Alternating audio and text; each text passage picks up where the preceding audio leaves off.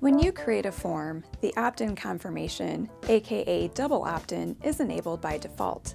However, you can disable this option to configure your forms as single opt-in. Doing so means that contacts will not receive an opt-in confirmation email, and they will be added as active contacts to your list right away. In this video, we're going to show you how to enable single opt-in for a form. First, navigate to the Forms Overview page.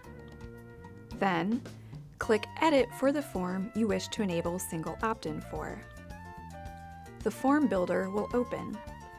Go ahead and click the Options tab. Then, click the gear icon next to the Subscribes to List action. This is located in the Form Action box. A modal pop-up will appear. To enable single opt-in, we'll need to click the opt-in confirmation toggle so that it says off. Click Save. To exit out of your form, click Integrate. Then click Save and Exit.